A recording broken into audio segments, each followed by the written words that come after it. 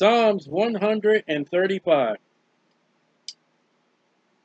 Praise ye the Lord. Again, it's all about the Lord. Any other praise is a sin.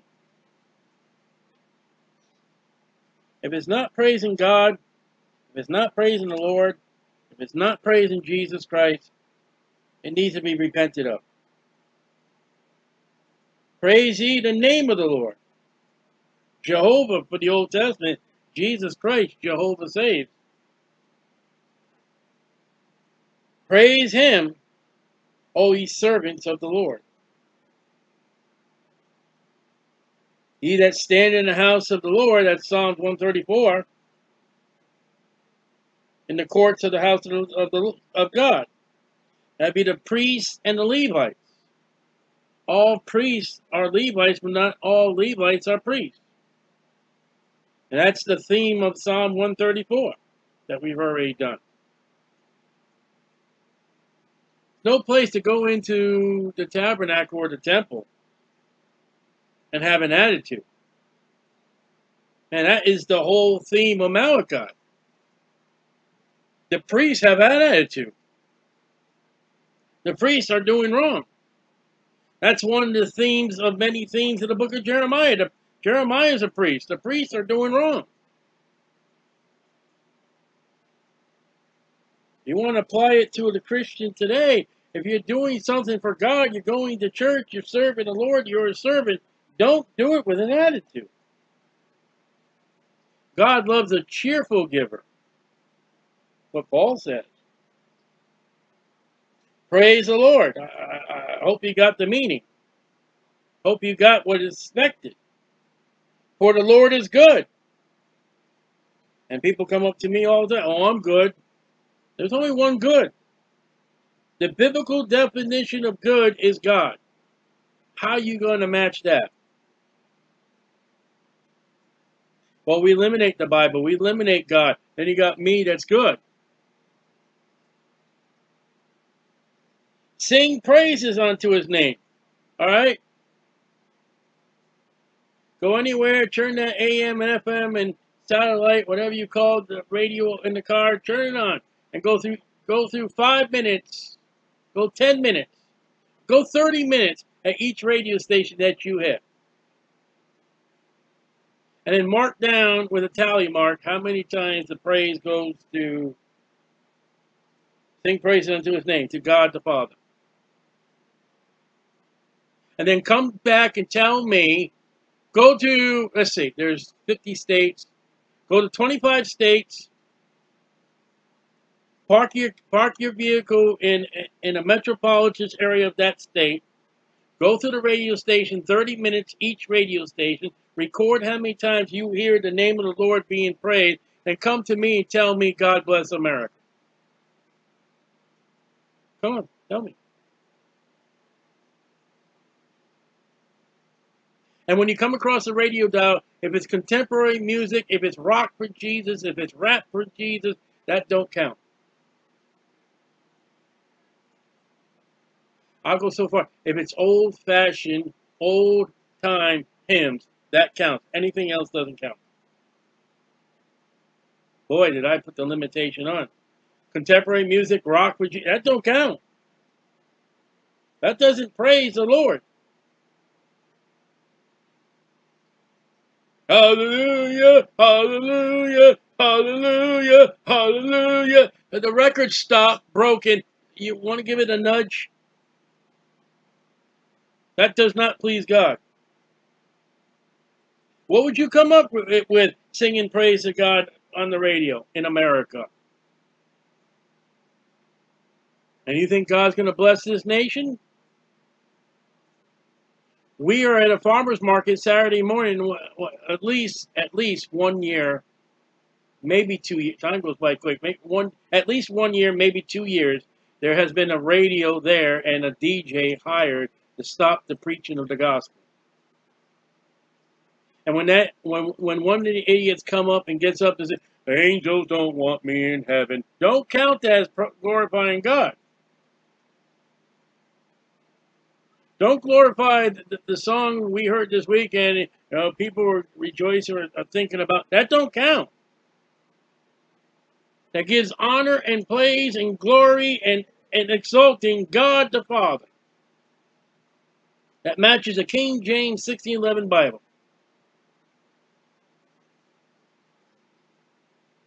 And don't get me up with Johnny Cash and Dolly Parton or any of those people. They sung a Christian hymn. Really? The way their lives live?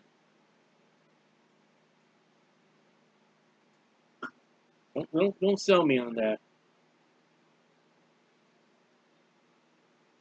Praise ye the Lord. Verse 4. For the Lord has chosen Jacob unto himself. That's why nations hate Israel. God says, see those group of people? Yes, they're mine. But we want their land.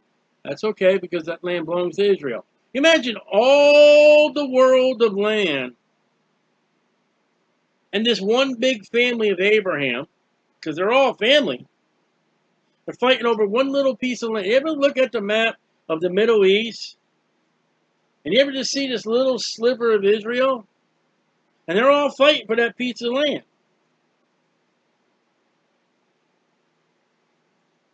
Abraham had multiple children.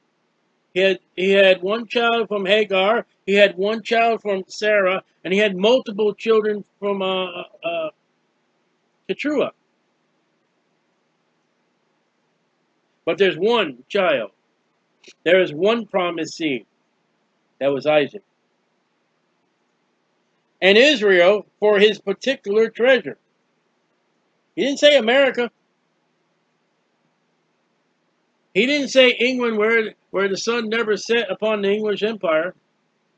He never said Japan, the sun rises upon Japan. He didn't say the mighty cold Russia. He don't say the Black Lives Matter. He says Israel for his particular treasure. There's one people, one group of people, and there's one mass of people that God says are my people, and they're Israelite. It's not Americans. It's not Africans. It's not the English. For I know that God is great. He's not only good, he's great. We got a great, good God. And you see these sports people, they're on their planes going, I'm the greatest, I'm number one. And right now, in order to play, they got to wear a mask.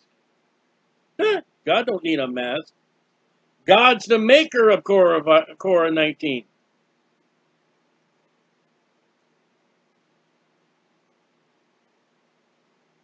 And I'm the greatest, I'm the best. One day they're going to bury you in the ground. You're not, excuse me, you're not going to bury God. One day all life will stand before God as the judge. God's not going to stand before God.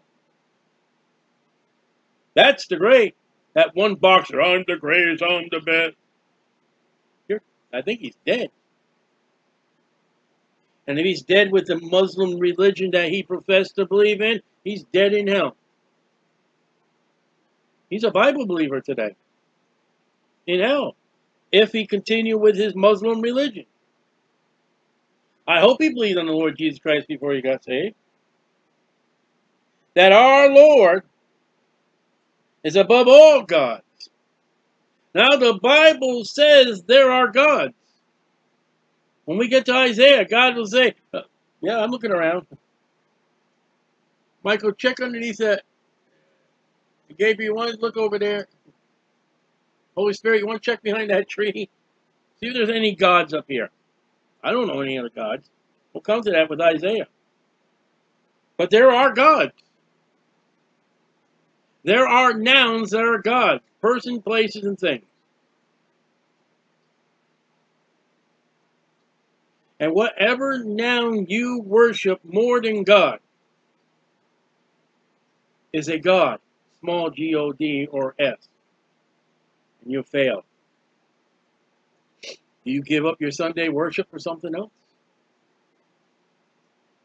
We're going camping. We're going to Ratland. I feel a sneeze coming. Whatsoever the Lord pleased. Now here's a bold statement. That did he in heaven and in earth and in the seas and all deep places. You know, the Bible says right here, whatever pleased the Lord, he did it. Isn't it great that we don't have a Roman or Greek god? I've studied Roman and Greek mythology when I was in school. Roman gods and goddesses would come down and mate with the human beings, as they did in Genesis 8, where the sons of man came down and met with the daughters of man. That's where Greek and Roman mythology got that out of. This great God mated with this human being. This great God is made with this human being, then jealous. But our God, when it says he does his pleasure, every single pleasure of God is holy and right. God does not have pleasure in sin. There's no unrighteousness. God, God, whatever the pleasure he was. One day he's making the creation, the Bible says here. He says, Son, yes, Father. They're going to believe in evolution one day, aren't they? Yep, Lord, we know it. You want to have some fun? Yeah, Father, let's have some fun. Let's make a whale. He said, what's that pleasure? That whale is a fish in the middle of the ocean that's a mammal, gives birth, live birth, and has milk for her young. Find another fish in the ocean that does that. All right? Want to have some fun? Yeah, we'll have some fun, Father. We're doing a good job of creation. Talk about the creation. All right? What do we got in the spare parts bin?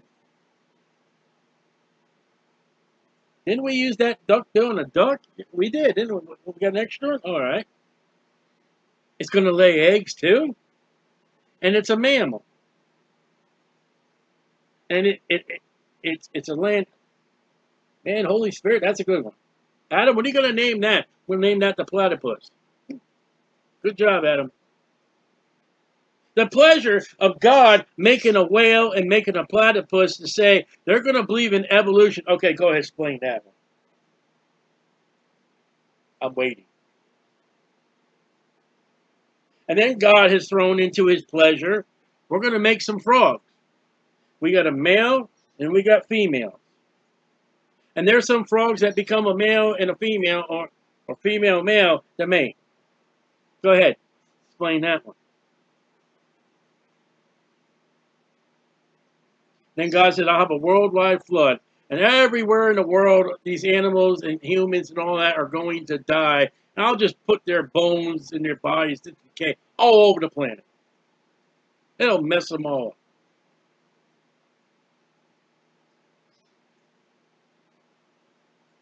And then one of the pleasures of God is that Jesus Christ was beaten. And Jesus Christ was tortured for our sins. Isaiah 53.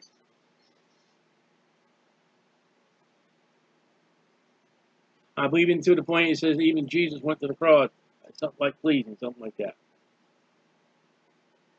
It pleased the Lord to go to Calvary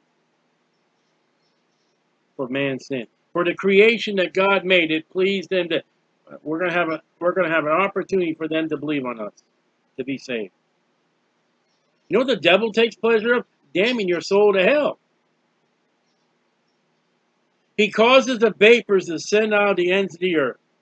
He maketh lightnings for the rain. He bringeth the wind out of his treasures. God, not the weatherman, controls the weather.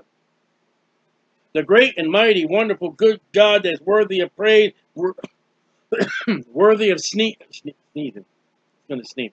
Worthy of singing. I've got that sneeze in me. It won't come out. Let me apologize now. Is able to control the weather, and it happened yesterday.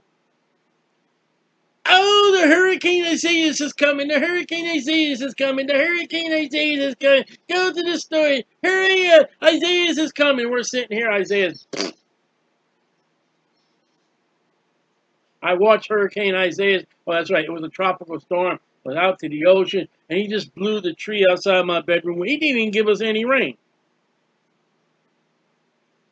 So I go to the weather channels on Facebook, and I'm typing all day long, having fun.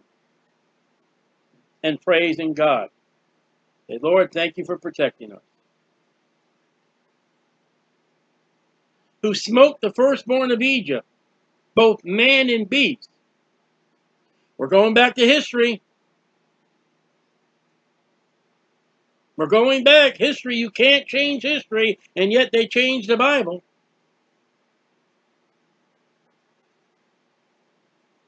We're wonderful, great God that look what he did for Israel in Egypt. Oh, the death of the Egyptians.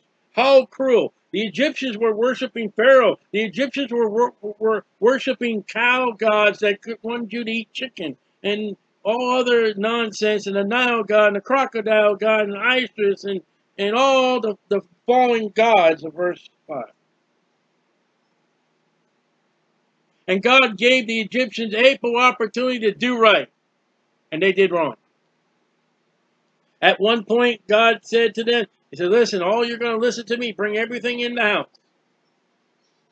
And the Bible records that there were some that did not listen to God, who sent tokens and wonders in the midst of the old Egypt upon Pharaoh, upon his servants. Now, the writer's speaking to Israel, but he's speaking to the Egyptians like, hey, you had a chance. But look how great our Israel God, our Jehovah is. He beat the crap out of your God. Some people don't like crap, but that's what God did. You know, every single one of them plagues was a plague against the Egyptian God. The water turned to blood. That was the God of the Nile River.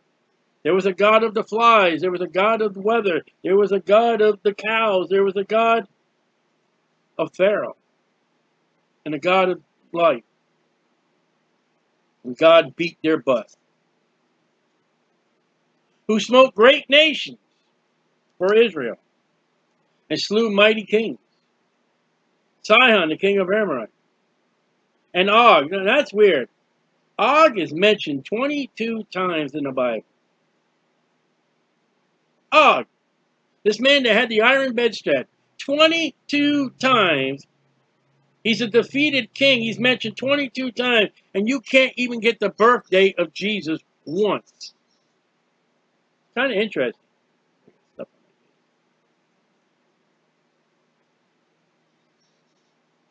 There's something about Og, and I don't know what it is, but God says 22 times in the Bible.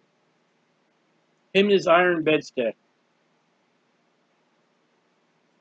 He was of the giants. Something about Og, man. There's something, I can't tell you what it is that I don't know. And all the kingdoms of Canaan, that would be Joshua and Judges, and gave their land for a heritage, and heritage unto Israel, his people, and that's what the world hates. And they hate it today. And they hate Israel because God loves Israel. They hate Israel because he's the only nation that God said, here's a piece of land. This land is my land. This land is your land. But God didn't give it to you. So, nah, nah, nah, nah. God didn't give you America. And God's going to take America right from you, you wicked, vile hypocrites. We're a Christian nation. No, you're not.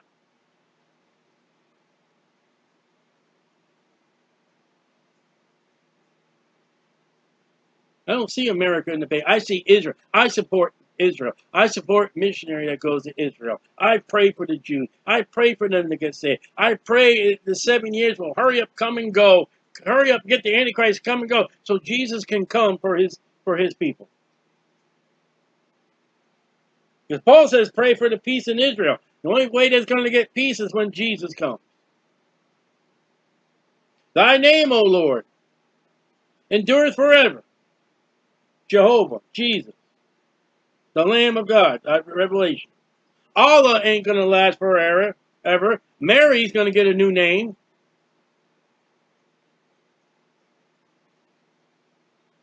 Maloney, his name ain't gonna lie. All the names of India, they're gonna go poopy. Did I say poopy? I can say poopy. All the gods in the family, gods of Japan, they're gonna go poopy. All the gods of the world, verse 5, are gonna go poopy into the lake of fire that burns fire. Those gods will profess that Jesus is the Lord.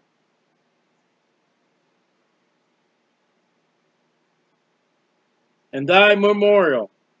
You know what a memorial is in the Bible? The Bible says when you take of the flesh of Jesus and drink of the blood of Jesus, this is to remind you what Jesus done for it, and this is to remind you that Jesus is coming again. The Lord's Supper is a memorial. It's not salvation. It's to make you think. It's to give you a little time.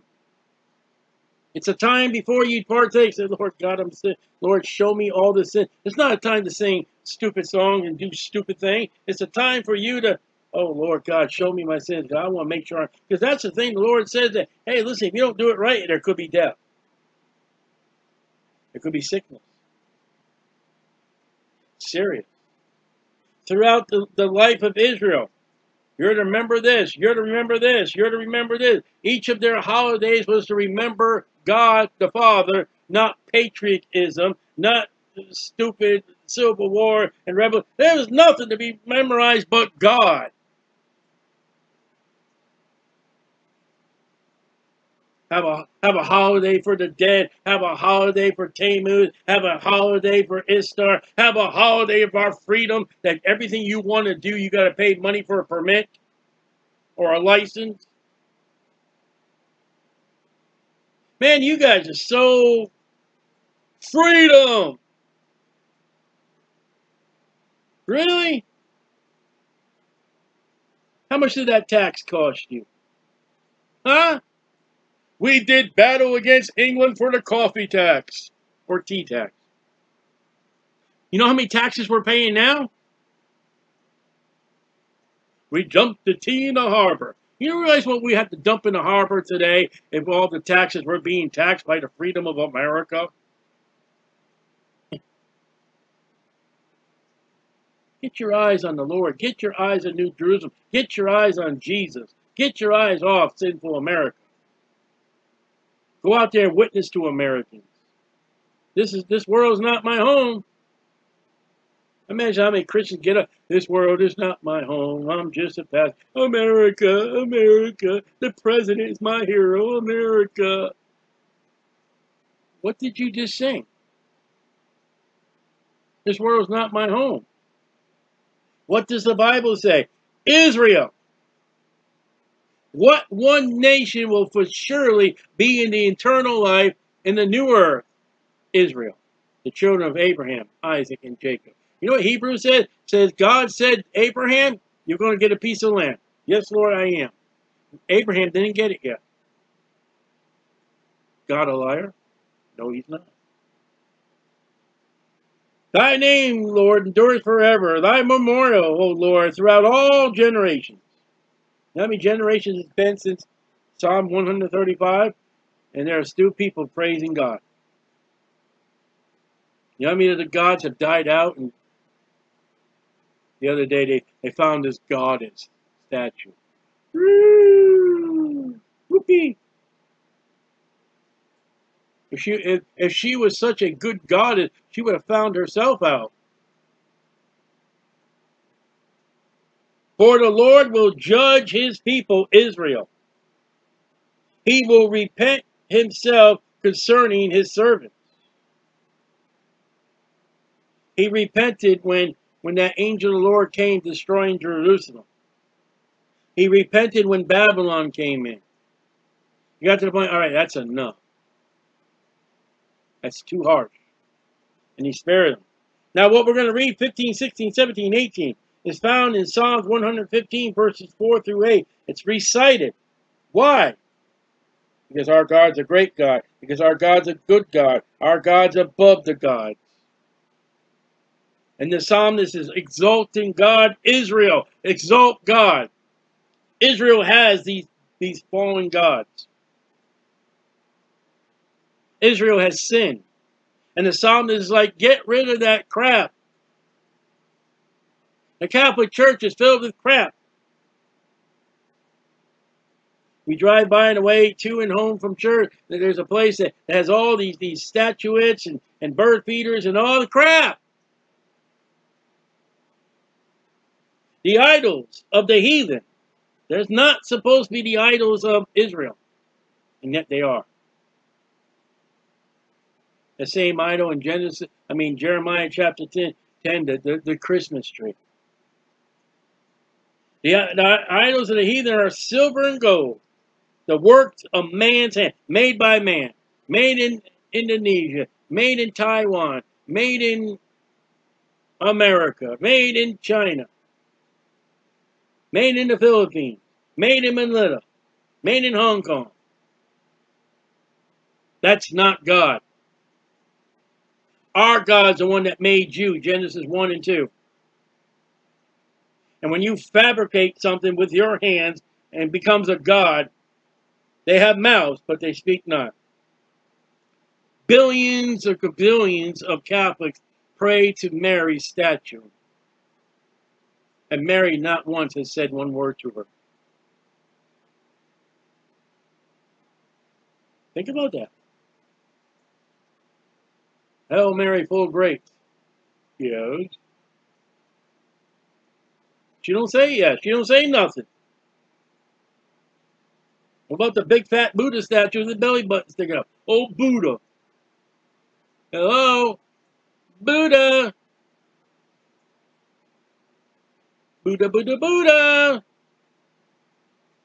Give me another cheeseburger. Eyes have they, but they see not. Hello, God. Oh, here. You see. They don't see. Look at them. I grew up in the Catholic Church. They have eyes. They have mouths. They can't see and they can't talk. What about your sports mascots? What about your figurines? What about your stuffed animals? What about the Tonys and the Oscars? It's the same thing. We give you to the best picture of all and give you a human statue. You did such a good job. No, he don't say nothing.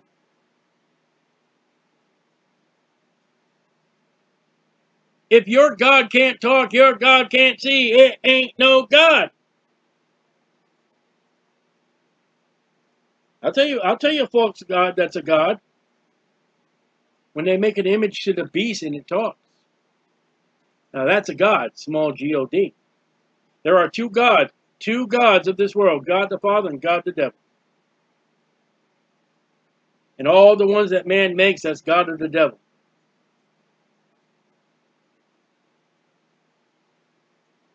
Now, I'm not talking about, when you go to the Rat Land or you go to an amusement park, and this mannequin gets up there and says, 7 years ago. That's all mechanics. It's not life. It's animation. It ain't real. Pull the plug out, undo the battery. He ain't going to say nothing. They have ears, but they hear not. I got a prayer, help me. I got a prayer, I'm in trouble. Oh, God, hear me. They can't hear. My God is great and wonderful and great. He can hear all his people throughout the whole world. And he can hear an unsaved man praying and monitor what that man is doing named Cornelius. Does God listen to the prayers of unsaved people? What do you do with Cornelius? The angel says, the Lord's heard your prayer. He's acknowledged your arms.